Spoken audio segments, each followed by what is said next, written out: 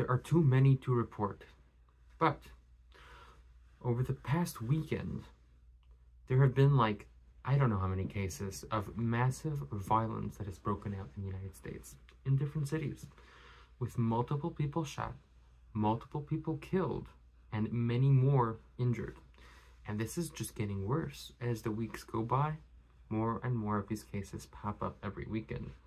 These are not targeted murders, like you have a mass shooter takes a gun, I'm gonna kill a bunch of people. No. This is just, they're shooting at a party, and then they start shooting at people at the party. And it happens more and more and more. And what are the police supposed to do? They can't stop them. They're scared to go near these places. And so people start dying. And then you have just drunken drivers smashing into a kid's birthday party, killing multiple children and an adult, don't know the exact numbers, injuring a bunch of them. And then how do you stop that? It's just drunk driving. It's getting worse. As society collapses, you start to see people not caring anymore. That's how it works.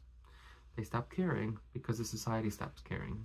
And so who cares if I go and crash into a building when I'm drunk driving and I kill a bunch of kids and I injure a bunch of kids? Society doesn't tell me that's bad, so it's not bad. And that's how societies crumble. You're going to start to see this more and more.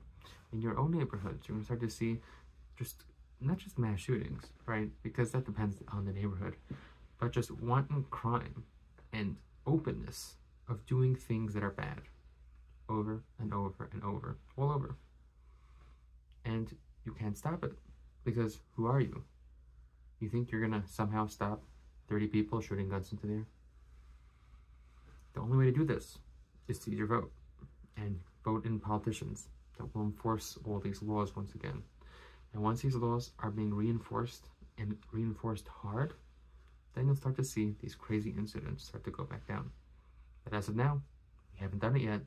So these crazy incidents are going to keep on getting more and more common, and in your neighborhoods. So enjoy it, hopefully, while it lasts. And hopefully not forever, because I don't think we can handle it for long. See you next video.